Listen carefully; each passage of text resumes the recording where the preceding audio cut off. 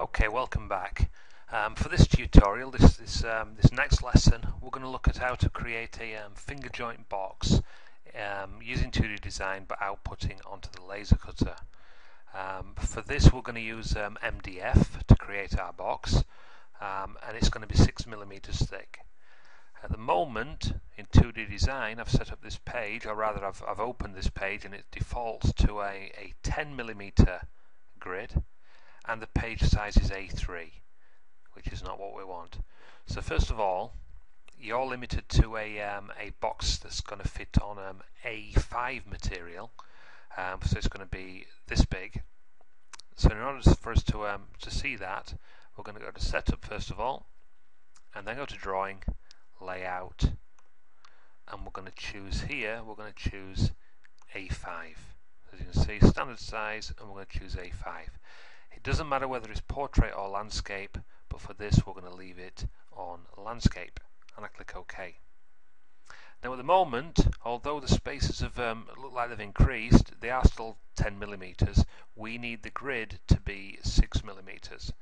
So I double click on the grid, just here, and I get this this box that appears, this little flyout box, which can move around, and we are going to make that 6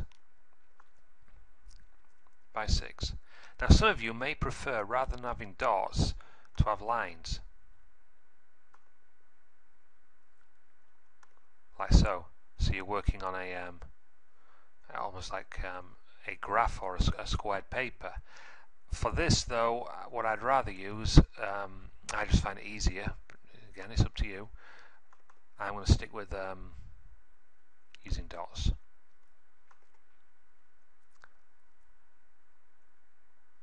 And I click OK. So I've got my dots there. So for this for the box, we need to start off with a box lid. So first of all, rather than it being on step lock, I'm going to click on grid lock, and this means that anything I draw locks to these lines. So remember, you've only got an A5 sheet of material, so it's all got to fit on this. That's the box with the lid, the base, and 4 sides. So first of all, I'm going to draw a square. Now if you look down at the bottom, we've got ABS, we've got REL, and we've got distance. If we look at the middle option where it says REL, at the moment my box is 66 wide by 60 deep. I'm just going to make that 66 by 66. I don't think if I did it 72 by 72 it would fit. So I'll leave it like that. So I've got my box lid. We can change the colour of this because at the moment it's black and that's no good for the laser cutter. We can change that to red. Click OK. So there we go. That's the box lid. Now the box needs 4 sides. Now the 4 sides should be the same same width as our box lid. So I'm going to start by drawing the side of the box. I don't mind how, or rather, it doesn't matter how deep the box is, but remember it's got to fit on this A5 sheet of paper. So I'm going to stick with, if we go 1, 2, 3, 4, 5, 6 deep, so it's 36, and I click. So I've got one of the sides done. But it's not a finger joint box at the moment. What it would be a butt jointed box with everything butted and glued together. We don't want that. As I said, we're going to create a finger joint box. So what I'm going to do is I'm going to draw a line down here and a line down here. I'm going to split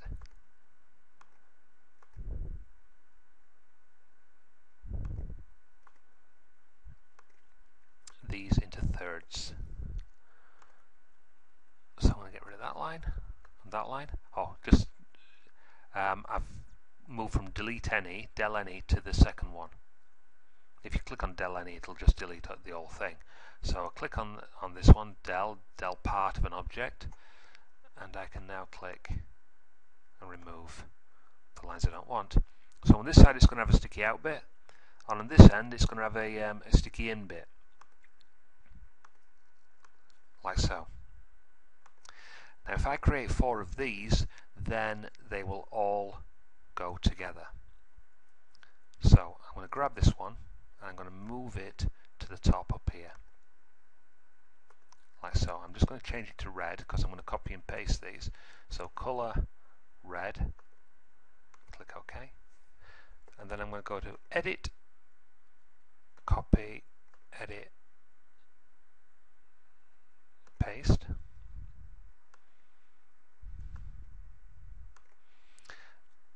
And now I've got 2 lines here. I don't want 2 lines, I only need 1, otherwise it will cut around the shape, and it'll cut across there, and it'll cut across again, and that could mean that the wood starts to burn. So just going to click on that. Nothing's happened, or it doesn't look like anything's happened, but it has removed one of these lines. So again, I select this. A quick way of copying: Control C and then Control V, and I can paste that underneath, still just fitting on. I'll move it around once I get rid of the grid in a few seconds. So again, I've got 2 lines there. I don't want that. Click on this delete and get rid of that line. So I've got my sides, 1, 2, 3, 4. I've got the lid, like so. Now all I need is the base. Now with the lid, it's the same width, so the lid will sit on top. I'll just draw a little picture. Please don't draw this, but I've got the lid of the box. Once I assemble the sides, it will look something like so.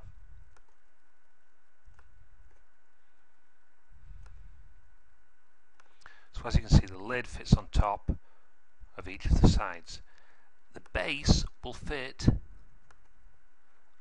inside the box, like so, rather than sitting like that. The base will sit like so. So the base needs to be smaller than the lid. Ideally, it needs to be 6 millimeters round each side. The easiest way of doing this would be to click here and draw another square. As you can see, if we pretend that these are all sides, that would fit inside. So again, there's my base. I can move that out of the way, colour it in red. Now for the final bit, the lid needs to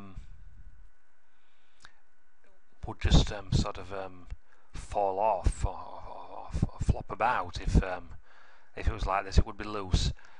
We want it to be quite a tight fit, attached to the box. Now the easiest way of doing this would be to create another one of these, another base, and put it underneath. Let me show you what I mean. If I create this here,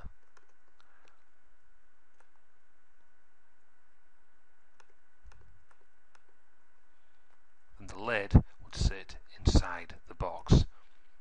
Easiest way of doing this, again, well, the easiest way would be to click on this, copy and paste it, Control C, Control V, and that would give me this shape. Now I've lost quite a bit of room by putting the base in and the lid like so. So what I'm going to do is I'm going to make this hollow. So again, I draw another rectangle inside. So it will only cut out this edge, and it will leave me a gap in the top. I just need to set that to red. Now it's up to you what kind of finger joints you do.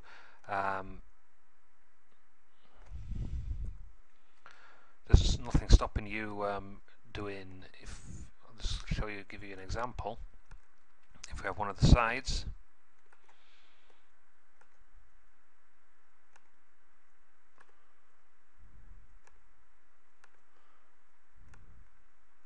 you could do little 6mm joints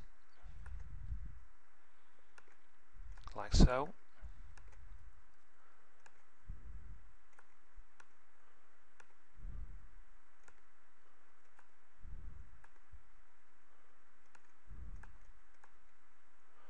And then opposite on this end, like we've got here, and that will all fit together. Or it's entirely up to you. You could have an experiment, have a look at dovetail joints or other methods of joining it. What we don't want, what we want to get away from with this exercise is using butt joints. We want to be a little bit more imaginative, a little bit more creative. So there we go. I've got all the shapes. I've got my lid. I've got my 4 sides. I've got the base, and I've got the bit that fits, that makes sure the lid stays in place. We need some designs. Now for what I would like you to do, or what I think the best option would be, is if we do some pen and ink drawing, or we create a design, we can scan that into the computer, and then we can bring it straight into 2D design, and we can either make a pattern or we can fill the entire box lid with your chosen design. For speed, for this particular exercise, rather than going through the scanning in process, that will be another tutorial where I show you how to work the scanner. I'm just going to go to Google and get a piece of clip art just to show you what I'm talking about. So I'm going to click on Google at the bottom, and I'm just going to choose a nice sun design. So a sun, and we'll have a wood cut effect. Woodcuts are generally black and white, that's why I've chosen woodcut. If I had just typed in sun, I would have got all sorts of different images, but search on that, and I'm going to search on images. So as you can see, we've got all sorts of different graphics. We can choose whichever image we like, but ideally it needs to be black and white, or as light as possible and black. For example, this one, we'd have lots of, it turns everything to grayscale, so we'd have lots of greys, and some of it may not work. The same as with this one, you've got grey in the background, and it might be a little bit, it might confuse the laser cutter a little bit. I'm going to choose this one down at the bottom. It's fairly light. I mean, it's still a little bit of sort of skin colour, but I'm going to choose this one. But it's nice, thick, dark black edges. So I click on it, so I can see the full size, and I click on save. No, I'm not going to save the image this time. I'm going to right up. No, sorry. I'm going to right click, copy the image, back into 2D design, which is not that, it's that, and I'm going to click on edit and paste, and it pastes it in place. It's in the middle of the screen. I'm then going to drag this, scale it up. Again, this is going to snap to the grid, which is what we want.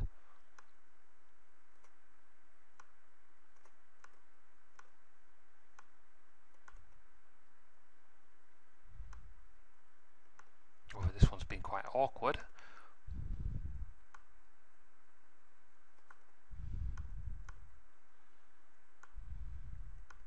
There we go. So I've got the sun inside the box lid. It looks like it's hanging over the edge. It will still cut out, but just for reassurance purposes, really, I click on the sun, I go to edit, and I go to where it is, arrange, and I'm going to put this to back. So as you can see, it's going to, first of all, with a laser cutter, it will etch the picture of the sun, and then it will cut out all the red lines. Just going to remove the grid. Just click on the windscreen wiper just to redraw it, and just, if I select everything by pressing the Control key and A for Control All, let's move that. As you can see, I've not still got some space down here, but I've still got plenty of room. So that's the 2D design, that's the creating bit. We then need to go to File and Print. We're going to choose the laser cutter, select Properties.